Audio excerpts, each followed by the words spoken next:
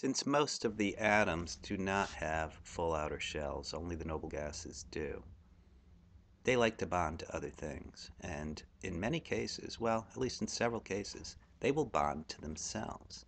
Remember the honk mnemonic, HONC 1, 2, 3, 4?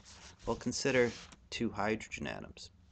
Hydrogen likes to form one bond. The other hydrogen atom likes to form one bond. Perhaps it's no surprise that they will bond to themselves.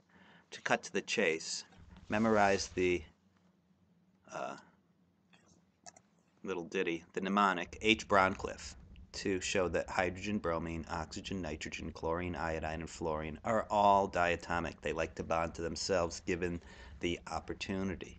You might also recognize that these always end in GEN, hydrogen, or INE, chlorine. It's genene. That helps you memorize it as well. Do not start writing things like H2O2, thinking that water has oxygen and oxygen bonds to itself. No, there's other things in play there. This is only when they are alone.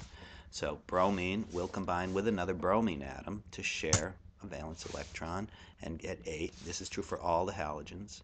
Oxygen's interesting because it wants to form two bonds. Well, it can do that with itself if it forms a double bond.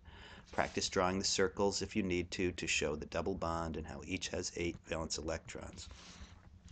Nitrogen can do the same also, but will form the extremely strong nitrogen to nitrogen triple bond. So strong that most organic chemists use this as an inert gas to prevent oxidation in the reaction mixture.